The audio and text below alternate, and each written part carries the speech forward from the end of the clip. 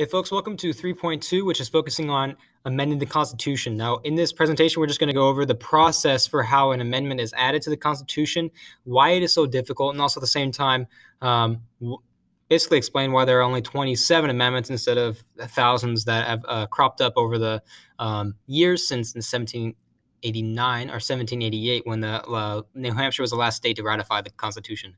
Now, let's get into it.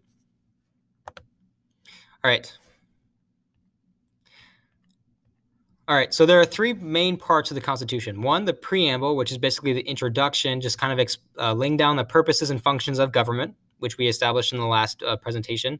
Two, the various articles. The articles are extremely important because the first three articles, the first four actually outline each of the three branches of government: the executive, the judicial, and the legislative, and as well as the powers that they have in each article.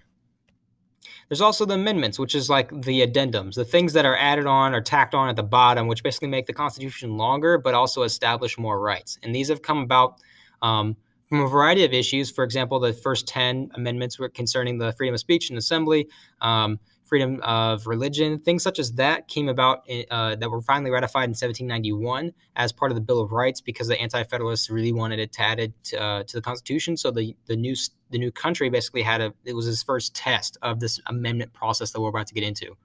Now there's 27. Two of them, one of them extended the right to vote for African-American males, and then it wasn't until 1919 or 1918 with the 19th Amendment when women were granted the right to vote. So each amendment has a very important role. It reflects the time periods in which they were created, reflects the issues of the day. For example, there was one amendment that gave 18-year-olds the right to vote. So folks like you, basically there was a protest about the Vietnam War saying that if 18-year-olds were able to be drafted, they should also be allowed to allowed to vote. So if they're old enough to fight, they're old enough to vote is what the protest was about. And at the same time, it actually created a national movement that actually ended up in an amendment to the Constitution. Now, what makes an amendment last? The first thing that you have to do is you have to propose the amendment in Congress. There's two different processes, but the most important one that you should know about is the fact that someone has to propose, almost like a bill, they have to propose an amendment in the federal Congress. Both houses have to approve of it with a 2/3 vote. So it has to vote by a majority vote of 2/3 out of the 435 people in the House of Representatives and then 100 in the Senate. Has to pass by 2/3 vote in the House, 2/3 vote in the Senate, and then from there it moves into states. Basically, what they're trying to do, each state then has to vote on whether or not that amendment will be added to the state constitution as well as to the federal government. If 2/3 out of the states ratify or say yes to the amendment, then the amendment is officially added to the federal constitution. There's a third step. It becomes a new amendment. So that's the short end of the process. I'll explain a little bit further right here. So when it comes to ratifying amendments, 2/3 have to vote yes in both houses of Congress. It then goes to 3/4 of an approval for all states, legislatures, or 3/4 of an approval of at a state convention. So basically 38 states have to have a convention or some in their state legislature, they have to all vote yes on this amendment. Those are two different ways that an amendment can be passed in a state. Now, there's also the reverse end. What happens if there's like a lot of states that want an amendment, but it's not started by the federal Congress? 2/3, so 38 state legislators can call for a national convention in which they basically send delegates, kind of like the Constitutional Convention. They send the delegates there, and 3/4 of the approval of all state legislatures across the land, so 38 out of 50 states now, or 3/4 approval at a state convention, either the legislature or the convention, then the amendment is passed.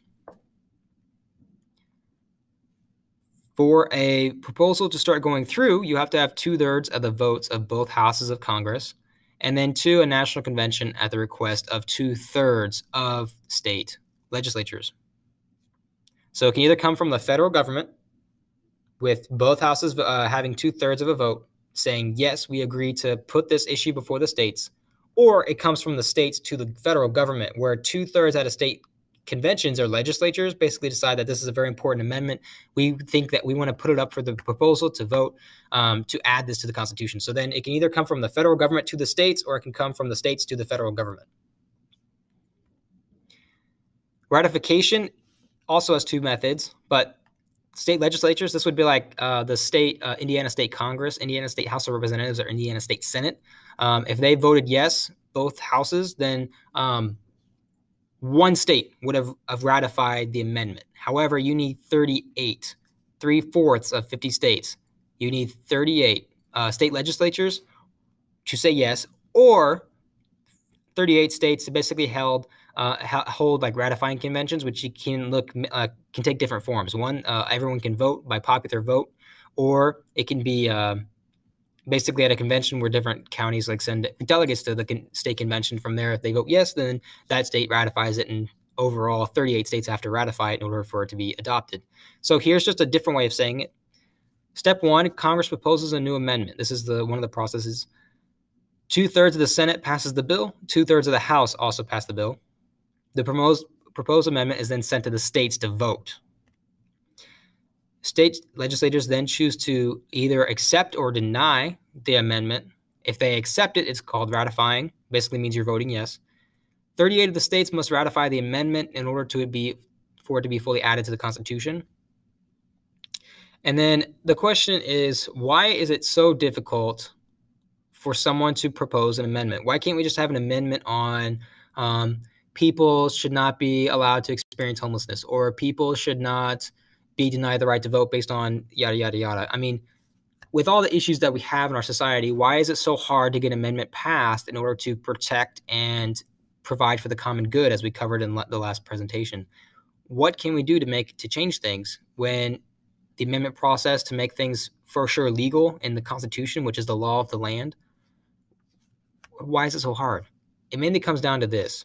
The framers of the Constitution believed that, again, majority rule would be the best way to decide, or that government should follow the majority rule, that government should follow the whims and wishes of the majority of people rather than be based by a powerful few or be held onto by a powerful few.